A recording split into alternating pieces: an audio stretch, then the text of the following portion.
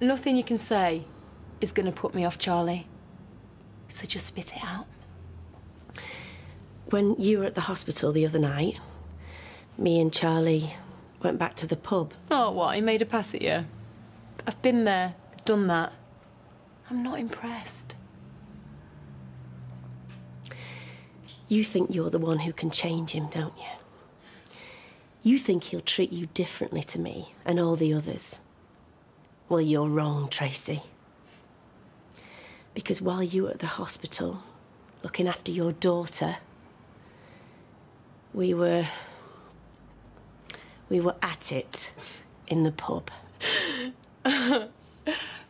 In your dreams, Shelley. God, I knew you were off your rocker. It's true, Tracy. He hates your guts. He wouldn't touch you with a barge pole. He did it for kicks. To prove that he could still do it, to humiliate me. You can't stand to see us happy. That's what all this is about. He hasn't changed, Tracy. He's still the same man he was with me. That's why I'm warning you. I don't believe a word of it. You're just out to split us up. This is what this is about. It's your idea of a farewell gift. Well, don't believe me then.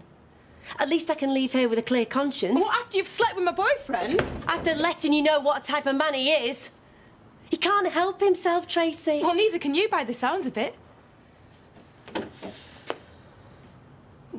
Why would you sleep with a man that you obviously hate? So either you're lying, or you've got a really weird way of getting your kicks. You know what he's like. You know how he manipulates people. He does it to you. I've seen him. So if you're so wise to his tricks and you can see right through him, why would you have sex with him? Because he said things about the past.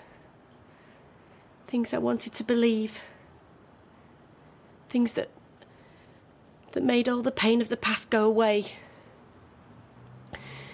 And when I gave in, I wanted him. I admit it. Well, it just all sounds very far-fetched to me. No doubt that's what Charlie will say. But Tracy, it happened. And what you choose to do about it, well, that's up to you. Shelley, just wait.